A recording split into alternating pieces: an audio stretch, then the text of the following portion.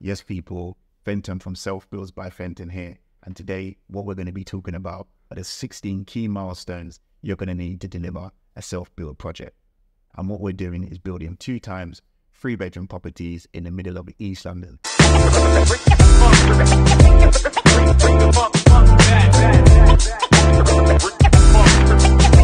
So I've put this list in order of what I think is the best sequence, but just bear in mind, obviously it may vary from project to project.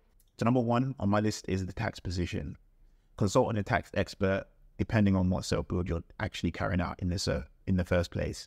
So working out the reasons why you're carrying out your self-build, as I've mentioned in previous videos, will massively help you in those tax conversations and know where you're going from a destination perspective. So if after this project you're planning to do X, Y, Z property, that's going to change your tax position than if, for example, you're just doing this to build a family home and then move in afterwards. So definitely consult a tax professional irrespective of what your end goals are. And number 2 is the VAT position. So understanding the VAT implications on your materials and services during the construction via your accountant. So just for your understanding and awareness, self-builders who meet specific eligibility criteria may be able to claim a refund on the VAT paid for materials and services used in the construction.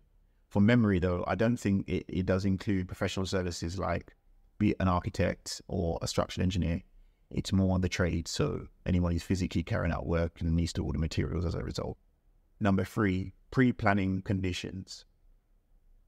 An example in our case of the planning conditions that we had on our planning application approval are as follows. Things like removal of redundant crossover. So we have a drop curb currently outside and they want you to get rid of it based on the new 2 properties being built. Cycle parking, so on the agreed and approved planning drawing, we need to install some cycle parking at the front of the properties. Hard and soft landscaping is another example. Contact and set up property licensing if you're planning to rent the properties out. So these are examples of planning conditions. You will know what yours are based on your approved planning application. Number 4, obtaining drawdown funding approval. So pretty straightforward. Securing the financing for your project. Again, it's varied depending on exactly what you're doing. Multiple ways to fund the projects. Number 5, insurance coverage. This one's critical and a lot of people miss it. So I'll quickly give you a brief overview of the various insurances you'll need. So site insurance, obtaining a site insurance to cover potential risks like theft, vandalism, and accidental damage during the construction phase. Public liability insurance. Before the construction begins, acquire public liability insurance to protect against claims from third parties for injury or property damage that might occur on or around the construction site. Building insurance. After construction completion, switching the site insurance to comprehensive building insurance to cover the completed structure against risks such as fire, flood, and theft. Banks are going to need this if you decide to refinance or sell the property. Professional indemnity insurance. Throughout the design phase, if you engage architects, engineers, or other professionals for the design phase, make sure that they carry professional indemnity insurance to protect against claims arising from errors or omissions in their work. And then employers' liability insurance. Before hiring any contractors or subcontractors, ensure you have employers' liability insurance to cover claims from employees or laborers who may get injured during the construction process. Number 6 is warranty. Things like structural warranty. Before the construction begins, arrange a structural warranty to cover defects in the design, materials, and workmanship that may arise after completion. This warranty typically lasts for 10 years and is essential for obtaining mortgages and selling the property. Warranty registration. After construction's completed, register the structural warranty with the relevant provider to activate its coverage fully. Number 7, party wall agreement / neighbor condition survey.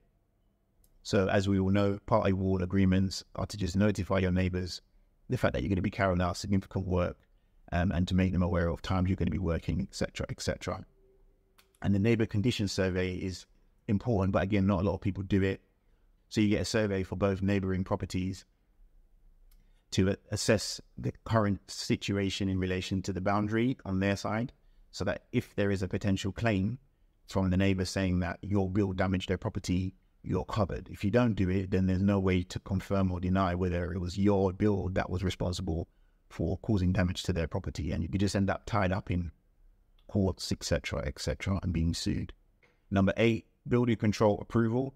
And within building control approval, obviously, it's a case of getting the designs done by your architect, structural engineer, maybe drainage engineer. Again, depends on what project you're working on, will determine what type of designs and drawings you're going to need to submit to building control. Oh, and one thing I missed off was getting building control compliant designs, let's just say, because fundamentally that's easier if you do decide to subcontract the work out, whether it's an electrician, whether it's a plumber, they will have compliant designs to work from, so that you don't need to worry about the fact that it meets building control regulations, because the design meets building control regulations. Number 9 is commencement of construction. Number 10 are the key construction phases, also milestones within milestones, let's just say. Those are foundation and groundwork, excavation, footings and foundation work, superstructure, construction of walls, floors and roof, first fix, installation of plumbing and electrical systems before interior finishes, second fix, adding internal finishes such as plastering, floor and decorations, final fix, installing fixtures, fittings and finishing touches. A lot of alliteration there, brings me back to GCSEs. External works, landscaping, driveways and exterior finishing. Number 11, quality control and inspections. So conducting regular quality checks to ensure construction meets required standards, etc. And arrange inspections by the building control or whatever relevant authorities you have in your project, maybe your building control overseer is the local council. Number 12, final inspections and certifications. Obtaining necessary certifications such as energy performance certificates, arranging final inspections and obtaining sign-off from building control and relevant authorities. I'll dig a bit deeper into this one. So in our case, I'll call out what our building control have asked for from a certification perspective. Water efficiency calculations, automatic fire alarm system installation and commissioning certificate to grade A LD2 standard, gas safe certificate required for boiler installation, HETAS certificate for solid fuel appliance wood burner and flue installation if required. I don't think this is required for us. Heating and hot water system installation and commissioning certificates, Part P electrical certificate, flat roof water tightness test certificate, air pressure test certificate, as-built SAP report and EPC. So the energy performance certificate provides information about the energy efficiency of the completed building and recommendations for improving its energy performance.